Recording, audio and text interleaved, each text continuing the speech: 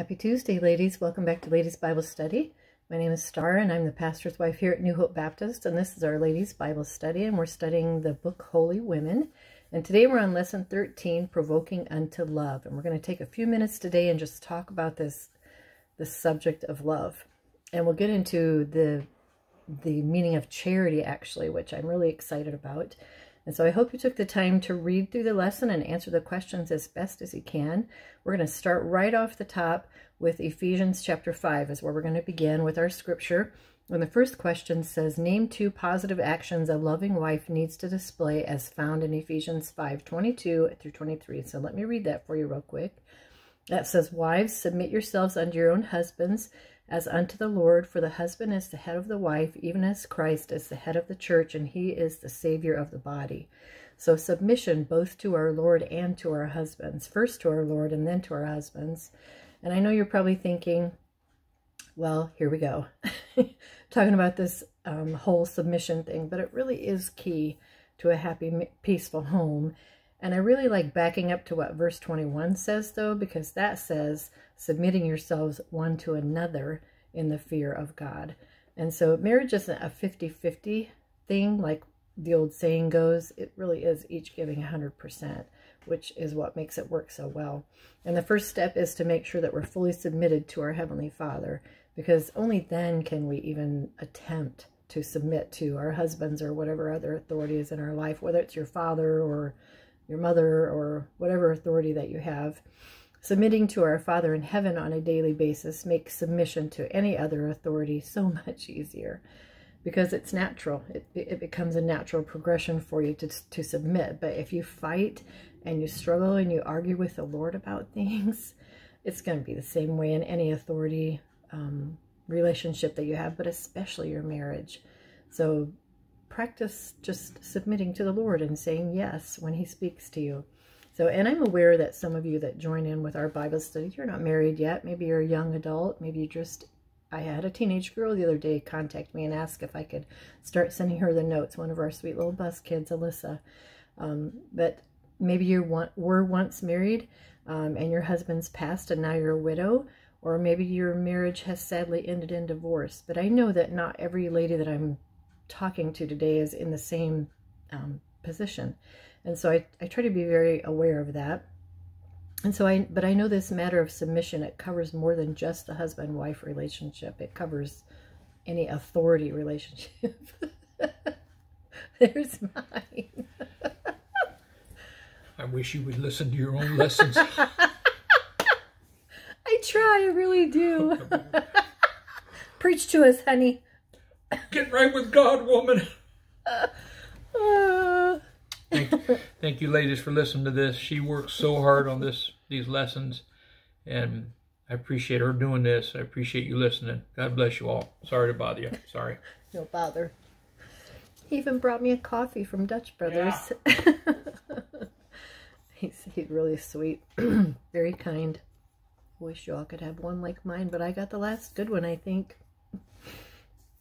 But talking about submission, let's see it covers more than just the husband-wife relationship. It covers any authority relationship in your life. And I believe the greatest lesson here for us in this part of the lesson is our submission to the Lord. Because if we can get that one built solid into our lives, it'll work in any relationship. It'll help you where submission is needed, even in the workplace. So, and it'll take the fight out of you when something is required that you can't fully understand. You know, sometimes maybe at work or maybe in a ministry that you're involved in or something like that, there's a requirement placed on you and it gives you pause, you know. But if you're fully submitted and there's no reason for you to not follow that requirement, it'll help you not to argue and have a bunch of pushback against things like that. So submission is so key. I heard an old-time preacher one time say that submission is trusting your husband to do what is right, even when you don't like what you see.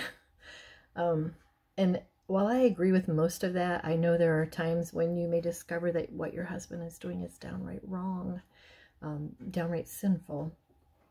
And that's when godly, patient, mature communication is needed between the two of you to sit down and talk and work through the issue. And if he's a believer, this is where verse 21 comes into play, submitting yourselves one to another in the fear of God. And if you're not a mouthy wife by nature, and I say that carefully, if you're not prone to like chiding him like a mother, then your chances of him listening to you are much greater when you come to him about something that you see in his life that's concerning to you. And so if it's not earth-shattering, something like pornography or adultery, if it's not something like that, then spend time praying and fasting over your husband, because so many times, if you just remain quiet and patient and supportive of him in whatever valley he's in, you don't know what's in his mind and heart. It might be something he's not shared with you. But if you'll just remain patient and quiet and supportive of him, many times in time, the Lord will bring him up out of it. I've seen that with my own 2 eyes. So submission. Number 2 says, explain why these are important. And I think we just covered that, the reason why submission is so important to our Lord and our husband. But another thing I might add is that if you have children in the family, they're watching and they're learning, especially if you have girls. They're learning their ideas of submission from watching you as you submit to your Lord and to your husband. And if they see and hear you arguing, fussing, and fighting with your husband about things, about decisions that he's made, that's what they're going to learn. They're going to learn that that's okay. Not only will they attempt that with their daddy, but then down the road, that's going to carry over into their adult lives and just regenerate itself in their own marriages and in their own children. So if you have an unhappy marriage for whatever reason, please don't argue in front of the children. Please don't do that. That's not healthy. It's not a good thing to do. If you're in a disagreement about something, just always discuss it in private, just between the 2 of you. The kids don't need to hear that stuff. And never, never, never, I don't know how many times I could say the word never, never talk to your children about things that you and your husband are struggling with in your marriage. Please don't ever do that. That is such an unhealthy thing to do. I don't care if the whole world seems like it's falling down around you. Your children shouldn't be the ones that you unload on about their father. So get counseling if you need to, but don't ever talk to your children about your marriage issues. Number 3 says, define reverence. And that is fear mingled with respect and esteem. And so we're instructed to reverence our husbands, right? Fear mingled with respect and esteem. Not fear like a cringing fear. Oh, not that kind of fear, but a reverential respect. The opposite of reverence would be nagging or belittling. So there's 2 sides of reverence there.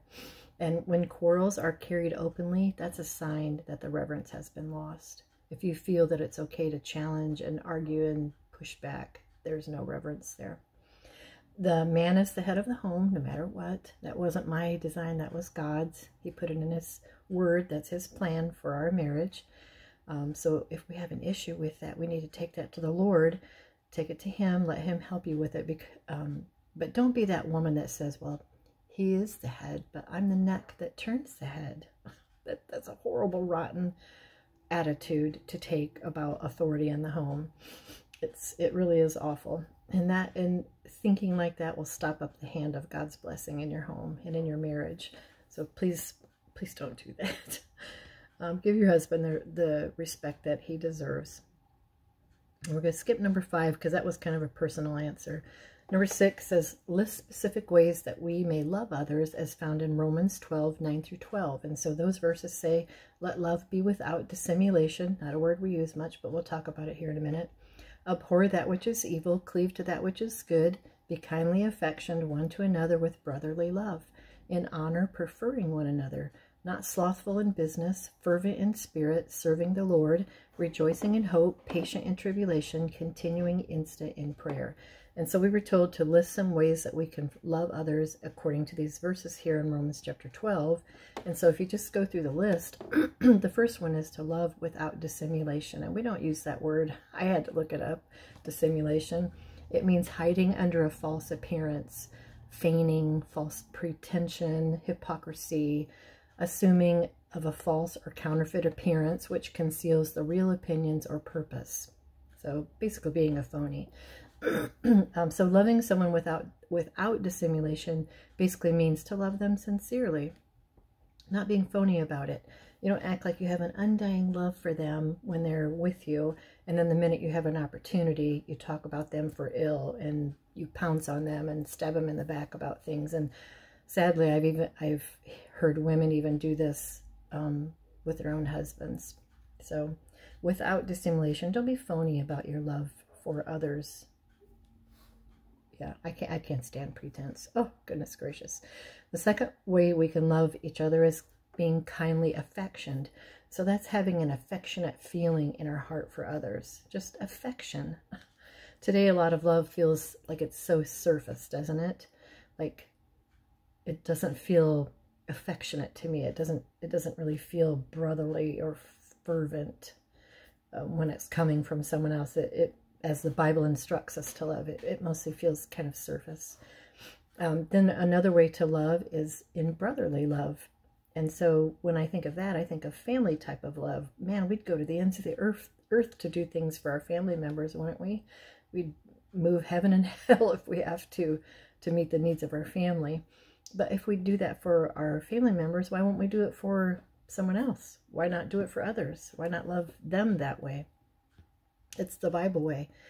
The fourth way is to prefer one another, preferring one another. That means placing someone else's needs ahead of your own, even if you have to change your plans to accommodate them. That's a tough one because we have our plans. We have our, we have our schedules, our things we need to do, the things we want to do, but to move our things out of the way to accommodate somebody sometimes can be irritating to us, can it? We're not always willing to go that far. So, but preferring one another means placing someone else's needs ahead of your own. And I think the best place to practice that is in the home with your husband. That's a wonderful kind of love to prove to your husband, is that you'd prefer him over yourself. The fifth way is fervently, and this word means, and I think we have kind of the general idea what fervently means, but it means earnestly or eagerly, vehemently, with great warmth, just fervently. And after just about every church service, my husband stands in the front of the invitation and prompts our church family with that verse that says, love one another with a pure heart fervently. And he'll have them quote the verse with him. And it's not in a redundant way, but it's a great reminder for us how we're supposed to love each other fervently. Number 6, the sixth way that I see that we can love one another is patiently. Boy, if you have a problem with patience, I pray for you. I like to think I'm a pretty patient person, but there are things that get me riled up and make me impatient, but patiently, to love someone patiently means that you're loving them with calmness or composure, no matter what's happening, without discontent, without murmuring. You're just going to be patient and love them no matter what, without agitation, without uneasiness, no matter what's happening in their life or yours. Nothing should upset that love, but remain patient no matter what's happening. The seventh way I see that we can love people according to this passage is prayerfully. What a tremendous way to prove our love for others, to take their names and their needs to the throne of God. So many times I hear someone say, thank you for praying for me. I can feel it working. And just to know that someone is able to keep going, they're able to keep putting one foot in front of the other, even in great trials of affliction. That's a way that you can prove that you love somebody, is by praying for them. Number 7 says, list the characteristics of charity set forth in 1 Corinthians 13. And we're going to sit here for just a few minutes and dissect these verses a little bit. And then it says, mark those you find the most lacking in your life and purpose to make them matters of prayer. And so I hope you took the time to do that, to really go through there and look. And you've probably heard message after message on 1 Corinthians 13 over the years of being saved, but it's always good to go back and remind ourselves of things that we've learned and heard. Like the Bible says, lest at any time we let them slip, because things happen in our life. Irritations, busyness, just trials, all those kind of things tend to bump us a little bit, and the things that we've heard and learned, they start slipping. So it's always good to go back and remind ourselves and strengthen the things that are in that are in our life, that are in our heart and mind. Remind ourselves. So let's look at these. So and you may have pulled more out of it than I did. If so, I hope you'll jump in and add yours. But the first one I see is suffers long. And I like to, without doing any disrespect to the Word of God, and I heard this from my husband and my father-in-law, other preachers, but when you read through 1 Corinthians 13, put your name where it says charity. And so when I read through there, the first one I see is suffers long. Charity suffers long. And so I ask myself, does Starr suffer long? Do I? Do I suffer long? Am I a long-suffering person? This means bearing injuries or provocation for a long time, being patient, not easily provoked. And so Exodus 34:6 says, the Lord God, merciful and gracious, long-suffering and abundant in goodness. And so if we're to follow his example, we need to be long-suffering like him. His measure of patience with us amazes me. Sometimes I wonder, you know, when I go to the altar for the same thing, or battles that I have in my life, or things that I know I should do that I don't do, or things that I shouldn't do that I do, you know, his long-suffering and his patience with me amaze me. So I should be no different with people. My humanity makes me want to say, and you're done, you know, but we can't be that way. We must be believers that suffer long. The next one we see is kind. Charity is kind, and that means disposed to do good to others. Just simple kindness, making people happy by granting their requests. Don't you just love to make somebody's day by doing something kind for them? I don't do that stuff enough. I really want to be able to do that stuff more. Supplying someone's wants or assisting them in their distress, having tenderness or goodness of nature, being benevolent, giving. And Luke 6:35 says, for he is kind unto the... This verse is very convicting. Luke 6:35, for he is kind unto the unthankful and to the evil. 36 says, be therefore merciful as your Father also is merciful. So there's a good example for us to follow there, just being kind.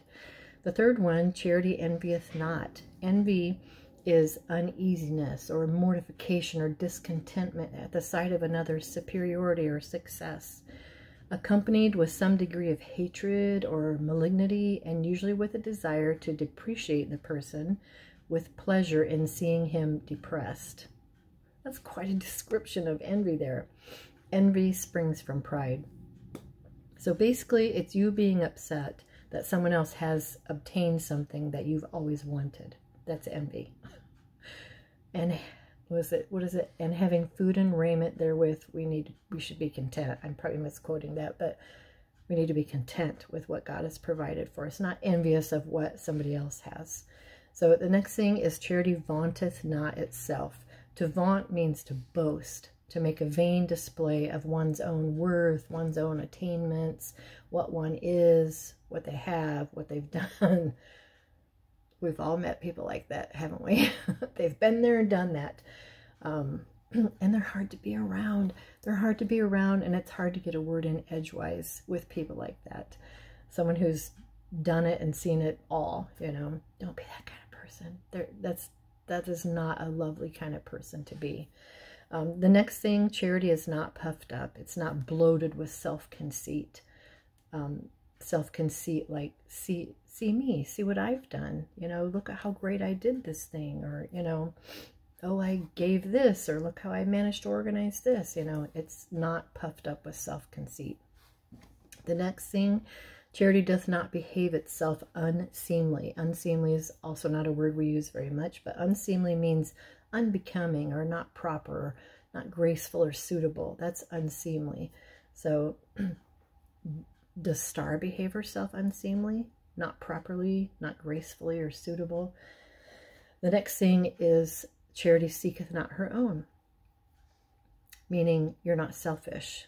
You're not seeking your own things. You're seeking the things of others to meet the needs of other people. Put others' needs ahead of your own always. And when you practice that kind of life, God He always meets your needs. He does.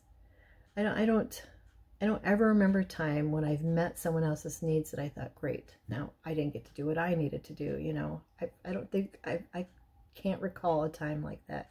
God has always met my needs. The next thing is charity is not easily provoked. You're not easily angered. When something happens in your life that bumps you, that you don't like, something rubs you the wrong way, upsets your apple cart, changes your whole schedule for the day, do you get easily angered over stuff like that? Don't. The Bible says charity is not easily provoked. The ninth thing is charity thinketh no evil.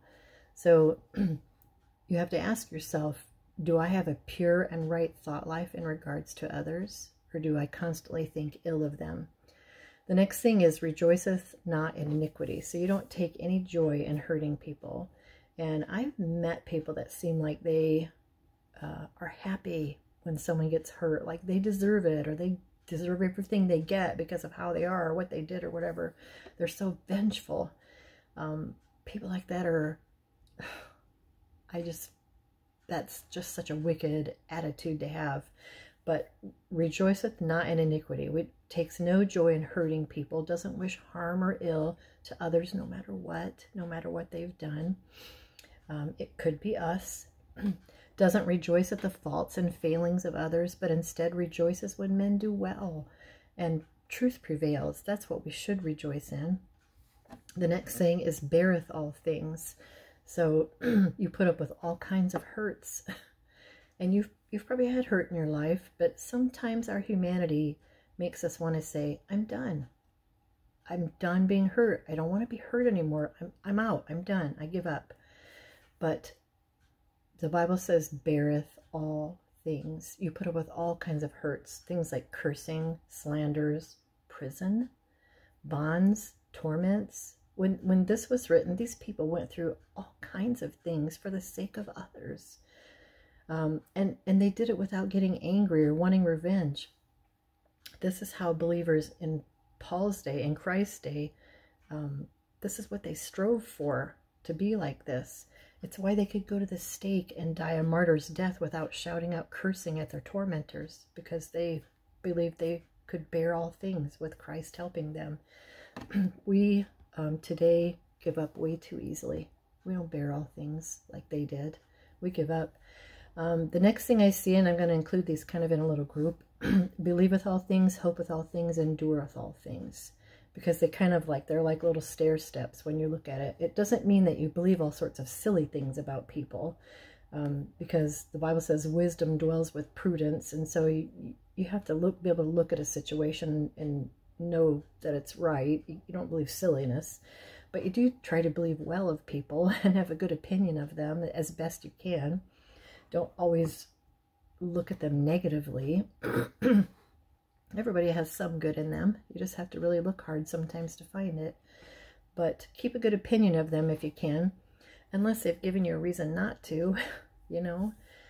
Even as far as going the 2nd mile and stretching your faith to its limits. Maybe you need to go the 3rd and 4th mile.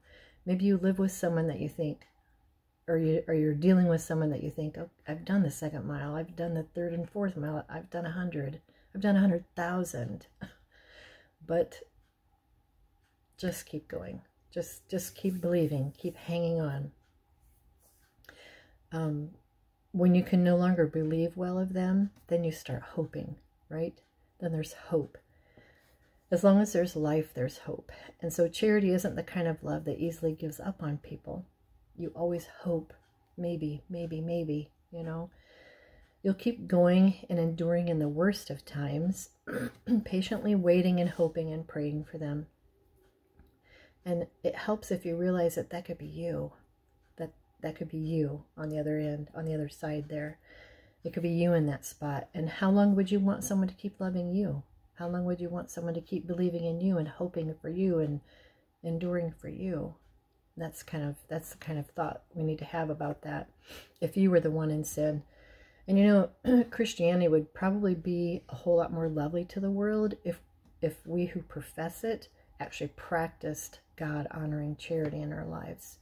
And I'm not saying to poo-poo someone's sin and act like you're in agreement with it, that you're okay, everything's hunky-dory with what they're doing. I'm not saying that, because sin is sin, and God is angry with the wicked every day. So we do need to recognize sin for what it is, but hate the sin, but love the sinner.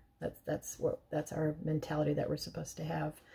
But we need to keep a Christian head and heart about it when we encounter someone that's not doing right, when we're dealing with people, in the hopes of seeing them either turn to Christ or turn back to Christ, whatever the case might be there.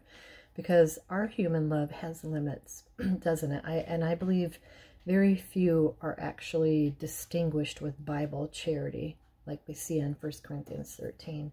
I saw things in the list that can be a struggle for me that I have to work on. But Jesus commanded in John chapter 13, verses 34 and 35, he says, "A new commandment I give unto you, that you love one another." And when he's saying love one another, he means charity kind of love. That you love one another as I have loved you. And that's charity. So a new commandment I give unto you, that you love one another as I have loved you, that you also love one another. He wants us to love one another like he loved us, like he loves us. "By this shall all men know that ye are my disciples, if you have love one to another." So if you want to be a good witness and a testimony for the Lord, learn to love. Learn to have fervent charity. And then the next one says, choose two of those that you're lacking and talk about what hinders you. And because of the setting that we're in, where it's a recorded Bible study, we're not able to do that. But if you want to email or post in the comments or on my latest WhatsApp, if you want to share on there, we can talk about it there. But number 8 says, how do you define love? Well, I always go to Webster's 1828 dictionary online for stuff like this. And he says love, in a general sense, is to be pleased with, to regard with affection. We love a friend on account of some qualities which give us pleasure, right? Think of the ladies that you like to go out to coffee with or lunch or to spend time talking with. We love them because it's a pleasurable thing being around them. We love a man who's done us a favor, right? We love our parents. We love our children on account of their connection with us and on account of many qualities which please us. We love to retire to a cool shade in summer. We love a warm room in the winter. We love to hear an eloquent advocate. The Christian loves his Bible. In short, we love whatever gives us pleasure and delight, whether it's animal or intellectual. And if our hearts are right, we love God above all things. So I loved that description about love. And it just, it reminds me of how we respond to people and why we love people. Number 10 says, if other members of your family treated you as you treated them today, would you believe they loved you? What kind of a person are you in the home? And I think we need to remember what's known as the golden rule. I mean, we say it, we quote it, but I don't know that we always put it into practice necessarily. Matthew 7:12, therefore all things whatsoever you would that men should do to you, do ye even so to them. For this is the law and the prophets. So whatever you want from others is what you need to give to them. So if you're feeling not much love or kindness or patience from those around you, stop a minute and do some introspection and ask yourself, how loving am I? How kind have I been today? How patient have I been today? How long-suffering am I with my husband and my children, people around me, my friends, my coworkers? Even if it never gets returned to you, even if your kindness and your patience and your long-suffering, even if that doesn't get returned to you, it's still right to do the right thing on your part. And the Lord sees and hears it all. So it's always right to do right, no matter what. And it's a humbling thing to kill our inward selfish pride that desires to do back to, that it desires that you get back what you're giving to people. I'm being kind to you, now you be kind to me. I'm being patient with you, now you be patient with... That's how we want it to work, isn't it? But if it doesn't, we still need to keep being kind and patient and loving with people. It's always right to do right, no matter what. Number 11 says, why does God consider love to be vital in the life of a believer? And there's two passages here, Colossians chapter 3 and 1 Corinthians 13:8. Colossians says, put on therefore as the elect of God, holy and beloved, bowels of mercies, kindness, humbleness of mind, meekness, long-suffering, forbearing one another, and forgiving one another. If any man have a quarrel against any, even as Christ forgave you, so also do ye. And above all these things put on charity, which is the bond of perfectness. And then 1 Corinthians 13:8 says, charity never faileth. But whether there be prophecies, they shall fail. Whether there be tongues, they shall cease. Whether there be knowledge, it shall vanish away. So no matter what else there is in our life, if we lack charity, then we lack the greatest thing. 1 Corinthians 16:14 says, let all your things be done with charity. All your things be done with charity. So in another sense, we can say that charity is the summary of all the things that are described there in Colossians chapter 3, because charity perfectly fulfills what God requires of us in our relationships. You can try to add all those virtues to your life, but if you're trying to add them without charity, it's not gonna work. If we truly pursue charity, we will truly pursue all the other things we're told to put on. But because charity will lead us to them, it'll help us to have the mind to want to do those things if we have charity in our life. But if we try to pursue them, like I said, without charity, everything's going to be distorted and imbalanced. It doesn't work that way. So inspired by the Holy Spirit, the Apostle Paul was bold enough to call charity the bond of perfectness. It's what binds it all together. It's what binds us to Christ and binds us to each other, this matter of charity. And the idea of a bond here is something like a chain or a rope that ties us up, ties all these things together. And so put on charity. Let all that you do be done with charity. And in the best way, we need charity as a tie that binds, like I said, bonding us to God and to each other. And then number 12, and I think this is the last one, it says, explain how the knowledge that Jesus knows all our faults, our failures, our sins, and yet loves us completely relates to your loving your husband and children. And so every time I deal with this thought, whether it's from my own heart or whether it's trying to help another lady down the right path, the first passage that always comes to mind is Ephesians chapter 4. I love the reminders in that passage there. It's the perfect example of realizing what Christ has done for us and how we should behave like Christ when dealing with others. If you think of the debtor, and I didn't look up the passage, but it was a man that owed a debt and it was forgiven him. And then he turned right around and went to someone that owed him a debt and required payment. And so many times that's what we do, right? We've been forgiven of so much, but we refuse to forgive others. And that just can't be, that shouldn't happen in our lives. But Ephesians 4 reminds us of what Christ has done for us and how we should behave like him when dealing with other people, whether it's our spouse, our children, friends, other family, co-workers, whatever. And this is a lengthier passage, but I hope that you'll bear with me as I read through it and just remind ourselves of what steps we're to take when loving and living with our family. So Ephesians chapter 4, verse 17, we'll start there. That says, this I say therefore and testify in the Lord, that ye henceforth walk not as other Gentiles walk, in the vanity of their mind, having the understanding darkened, being alienated from the life of God through the ignorance that is in them because of the blindness of their heart, who being past feeling have given themselves over unto lasciviousness, to work all uncleanness with greediness. But ye have not so learned Christ, if so be that ye have heard him and have been taught by him, as the truth is in Jesus, that you put off concerning the former conversation the old man, which is corrupt according to the deceitful lusts, and be renewed in the spirit of your mind, and that you put on the new man, which after God has created in righteousness and true holiness.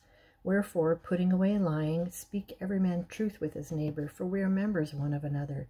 Be ye angry and sin not. Let not the sun go down upon your wrath, neither give place to the devil. Let him that stole steal no more, but rather let him labor, working with his hands the thing which is good, that he may have to give to him that needeth. Let no corrupt communication proceed out of your mouth, but that which is good to the use of edifying, that it may minister grace unto the hearers. And grieve not the Holy Spirit of God, whereby ye are sealed unto the day of redemption. Let all bitterness and wrath and anger and clamor and evil speaking be put away from you, with all malice. And be ye kind one to another, tender-hearted, forgiving one another, even as God for Christ's sake hath forgiven you. Wonderful passage and reminder for us. How can we sit back and enjoy the multitude of our Heavenly Father's tender mercies, and then when our loved ones do something wrong, we attack them and refuse to forgive them? That can't be. We can't be like that. Charity, always choose charity. Always love. And that's a good place to end our lesson for today. I can't believe we made it all the way through one lesson in one recording. But this was a little bit shorter lesson, but so needed in our lives, isn't it? Just this matter of charity with one another. I'm so glad you took the time to join with me today. If we've never met before, I hope you'll take a minute to introduce yourself. And if you'd like the study notes, I'd be happy to send those to you. My email's down in the description box. You can jot me a note and I'll send you the notes for the lesson for next week. So, and if you know someone that you think could benefit from the Bible study, feel free to share the link. And I hope you all have a wonderful rest of your day. I'm headed out to a bridal shower here shortly. So I'm going to go put on a pot of soup and wrap my gift and get up there for that. But I hope you have a wonderful day and a wonderful rest of your week. Look for someone to be a blessing to. Look for someone to be kind to and good to, and just to lavish some charity on today. And most of all, look for someone to give the gospel to. That's why we're here, and our time is short. I love you all. Thank you for joining me today, and I'll see you next Tuesday.